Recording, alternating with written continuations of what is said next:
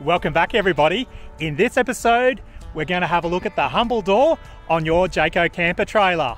We'll run through some things to look out for, some maintenance tips and tricks, including improvements you can make to these door latches to make your life easier. Come along and we'll show you how.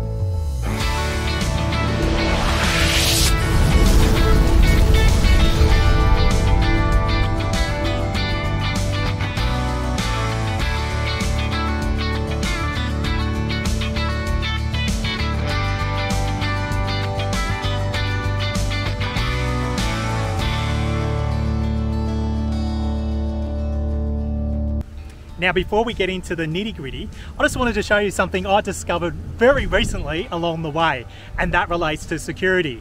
I think most of us are aware that these camper trailers aren't the most secure thing in the world. However, if you've got one of these Fiamma handrails that come out like this, they also double as a security device for these particular doors. Because what you do is you release it and pop it up against the door when it's in the open position or even when it's closed like this, and you can securely lock this bar over the door so it can't be opened. So there's a little tip and trick, and these Fiamma items are actually marketed as a secure device for the doors themselves, not necessarily the grab handle that most people use them for. Now, one of the first tips for when you're packing away is you'll notice on the top of the door there's this lip. When you shut the door, you want to make sure that when you close the roof and lock it down, that the upper lip of the extrusion clips over that lip to hold the door in place. Now you can see on our door there's been a little bit of rubbing here. That isn't necessarily a good thing, because what that does is it also puts pressure on these hinges while you're in transit.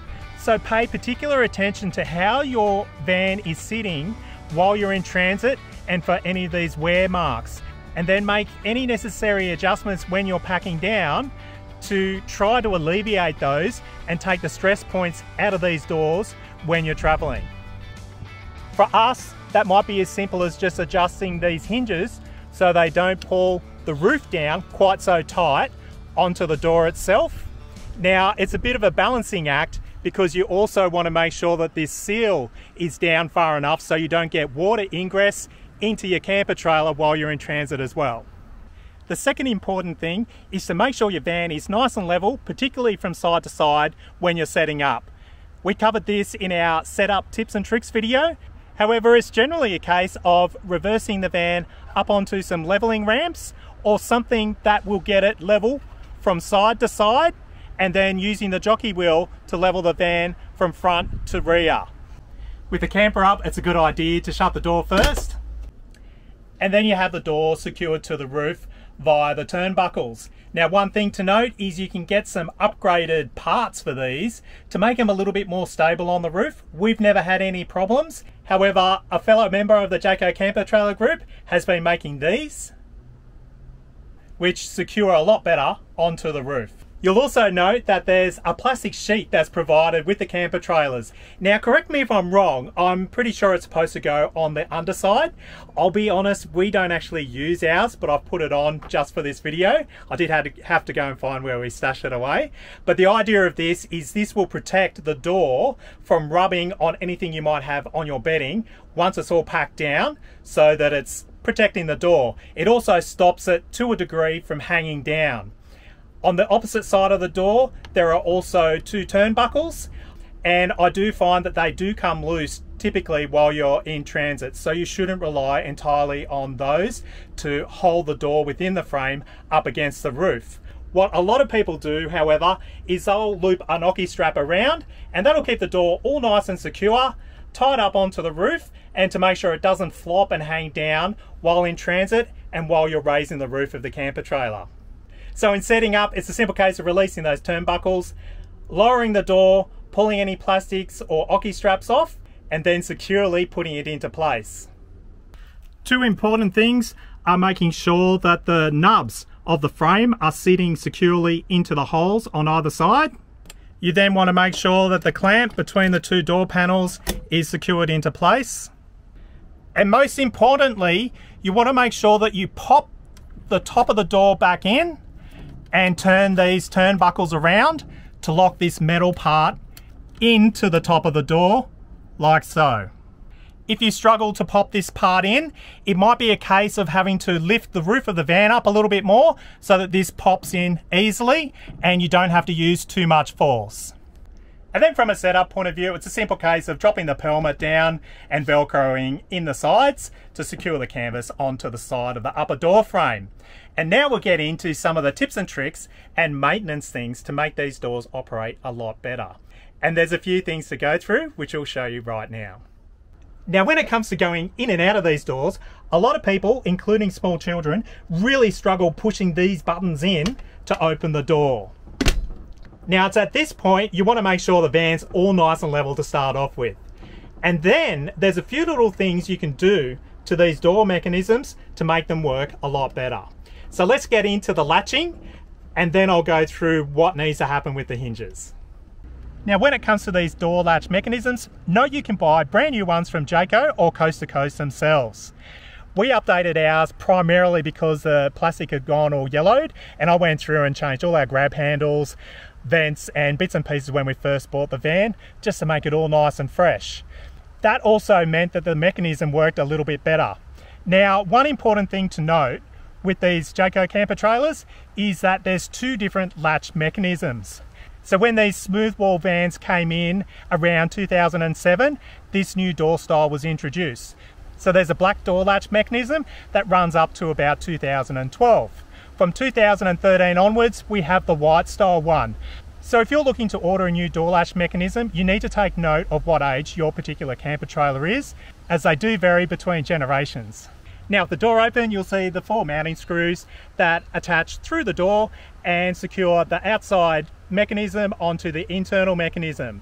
Now, I think one thing that actually binds these push buttons in particular up, and I'll show you once we get inside and do a modification to this particular latch, is that people do up these screws way too tight. And what that does is it deforms and pushes the plastic together so that this mechanism can't push in and out freely. So the first thing I would do if you've got a sticky mechanism is to loosen these off a little bit and see if that makes any difference to the operation of the mechanism. From there, you want to look to lubricating this, and we'll go inside to run through that.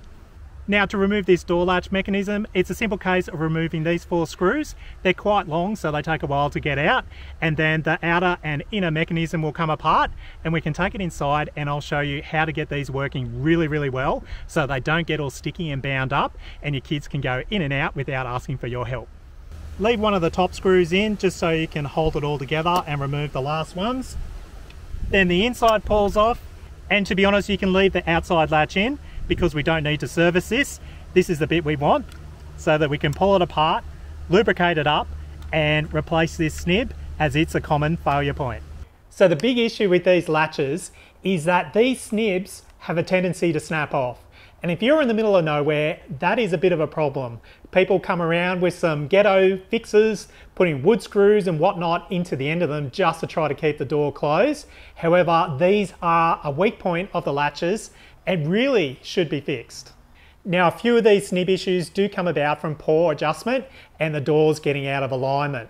But the inherent issue is the weakness of this snib in that it's hollow inside and not solid all the way through. A few people have come along with modifications where you fill in the grid on the back of these snibs to make them more solid. However, our good friend Royce from 3D Print RV actually makes these full solid replacement snibs that go into your Jayco handle mechanism. And these are the solution that you can retrofit into your standard Jayco latching mechanism to make it last a lot longer. So we're going to do this upgrade right now. It'll only take a few minutes.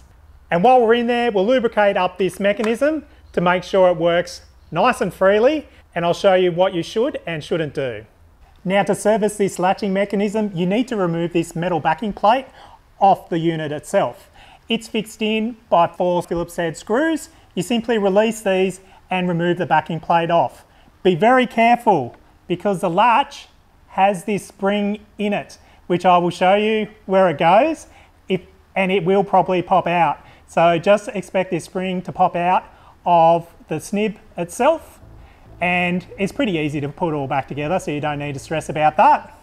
The other thing to take note is how this push button goes into the back of the unit itself, just in case it comes out. And again, I'll show you as we go through, but it has a little wedge on it that pushes this snib in and out of the mechanism itself. Wind the 5 screws out with a number 2 size screwdriver, and then you simply remove the screws.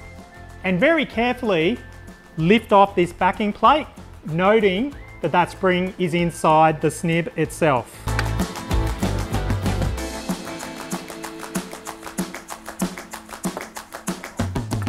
And here you can see the spring that sits inside this area of the snib. So a lot of people would be tempted just to spray a bit of WD-40 or even some silicone spray into the workings of this mechanism. However, what that tends to do is it attracts and makes dust stick to all the slides inside of here. Because at the end of the day, how this works is by this snib simply sliding around inside the case itself. There's no real lubrication or anything else to make it work. It's simply this little return spring to make it pop back out, and that's about it. So if you end up with a lot of dust in here that mixes in with a lubricant, you'll end up with a paste that will bind this up and make it extremely hard to work. So what I suggest is you go down to your local hardware store and get some graphite powder, and then you simply just sprinkle a little bit of graphite powder inside of here, and that is a key to making this work really quite smoothly, and it will solve a lot of the problems with that button inside being really hard to push, as well as making sure this isn't fixed into the door too tightly as well. So to pull this snib out, it's quite easy. You simply lift it up, slide it out of the way. We'll sprinkle some graphite powder back inside. You don't want too much, or else it's just all gonna fall back outside and make a mess on your hands like what I've got here. And just note that the wedge of the button goes in this way.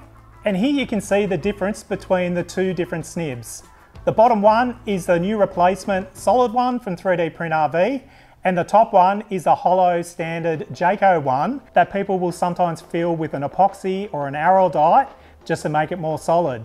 However, I think this is the solution to solve all your problems. So we'll simply swap the spring into this end so that it's sitting in just like so. And then to refix this backing plate in, you'll see there's this little nub that hangs down, just like so. This sits onto the back of the spring in the end of the snib, just like so. Then we lock this little snib onto the end of the spring.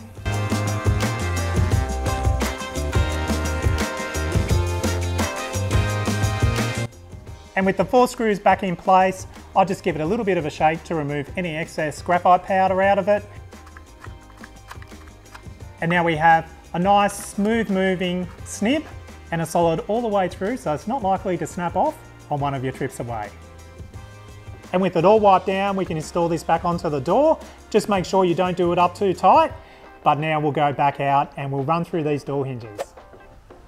Now, a major weak point are obviously these door hinges. I haven't seen a Jayco camper trailer yet that doesn't have at least the top door hinge a little bit crooked. Now, as I alluded to at the start, that is sometimes due to the roof itself pushing onto this door when the roof is shut and you're in transit. So make sure that there's no rubbing points or pressure points that will force this door down, because that's the last thing you want to do. What happens is these screw fixings do pull out of the internal door frame, and they can be a little bit nasty to fix. And to be honest, this failure point where the hinge fixes into the body of the van itself is probably the best thing that you want to happen. The other failure point is that the hinge pins fall out, which isn't a huge drama. However, I would still recommend replacing these hinges, which goes to the first rectification. The third drama, which is not very good at all, is that these hinges will actually break the plastic of the door surround and come out. From that point, you need to either try to do a temporary fix through aralditing the plastic back into the door frame, because it's actually broken the door leaf frame itself, or replace the whole door assembly, which is quite expensive. So it's critical that you watch these hinges and make sure that if you see any changes, that you start looking around and see what is causing that. Now, to replace these hinges or to fix them more securely into the caravan frame itself, there's a bit of a process to happen, and I do have plans to do a how-to video on this down the track, but not part of this video. But what you essentially do is you remove these 4 screws that hold the cover piece that forms the frame of the door. You have to cut away a bit of silicone and try to remove this off without breaking it. If you do break it, you can buy a new one from Jayco, so that's not such a big drama. And then you will see how the actual hinges fix into the frame. What a lot of people do is they actually increase the size of the mounting hardware just to make it a lot more secure, and also putting some reinforcement in behind those fixing points so that there's a better grab into the frame itself to stop these twisting and turning around. Well, I hope you enjoyed this video. It's supposed to be just a quick tips and tricks to help you out in identifying any problems and how you might go around to adjusting or fixing them, particularly if you're on the run. So I hope you enjoyed this. If you haven't already, please subscribe to our channel. Put a few comments below on any feedback or items that relate to these doors that I might have missed. And stay tuned for the next episode because it's going to be pretty exciting. Anyhow, I've got to get this back in the shed. So as I always say, get out there, stay safe and have fun. Thanks for watching.